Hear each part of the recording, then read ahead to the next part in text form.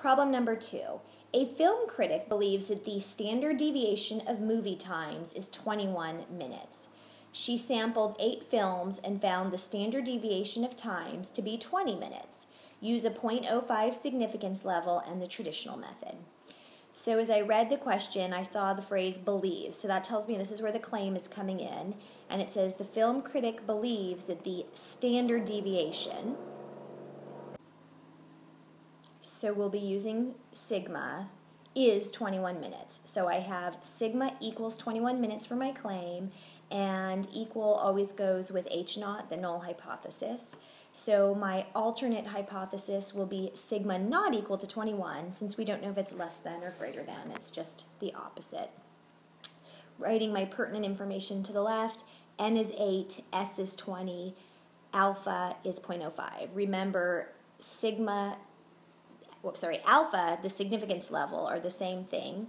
Now notice I say that S is 20, and the statement just said the standard deviation is 20, and it didn't say sample standard deviation, but it's in the sentence where the subject is the 8 films she sampled. So she sampled 8 films, and she found the standard deviation. That standard deviation is about her sample, so it's a sample standard deviation, even if the phrase is just written standard deviation. Next, I want to find my test statistic. So using the formula chi-squared equals, I've got 8 minus 1 times 20 squared, quantity divided by 21 squared. On the calculator, I get 6.34920, etc. And next, I go to find my critical value.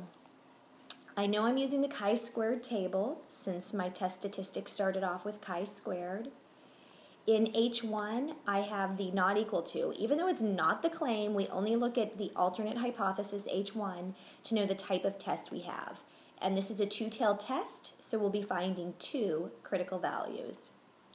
Chi-squared right, the easier critical value to find, will be in row 7 for degrees of freedom n-1, and column alpha over 2, and since the significance level is alpha, I will have 0.05 divided by 2 for 0.025.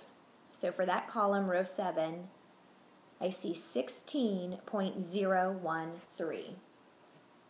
Now I need to find chi-squared left. I'm still in row 7, and if I don't use the rainbow effect to get to the other column, then I'm going to do 1 minus alpha, the complement of the value I just found. So 1 minus 0.025 is 0.975. So in that column, row 7, I find 1.690. So let's go ahead and fill in our critical values. Oh, we never filled in our test statistic. Okay, our test statistic was 6.35 with rounding.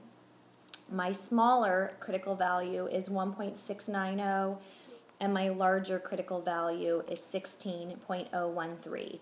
Remember, for a two-tailed test about the standard deviation, our 2 critical values are not plus or minus, since we don't have negative values.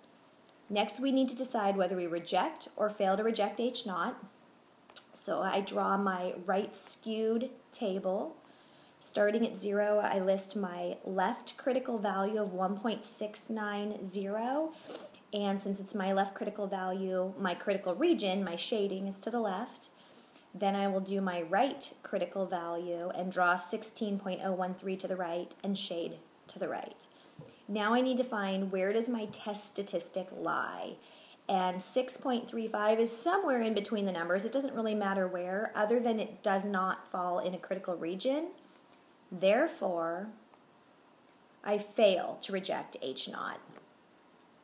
Since I fail to reject H naught and my claim is H naught, the null hypothesis, my statement starts off, there is not sufficient evidence to warrant rejection of the claim that, and then I would read up above, the film critic believes that the standard deviation of movie times is 21 minutes.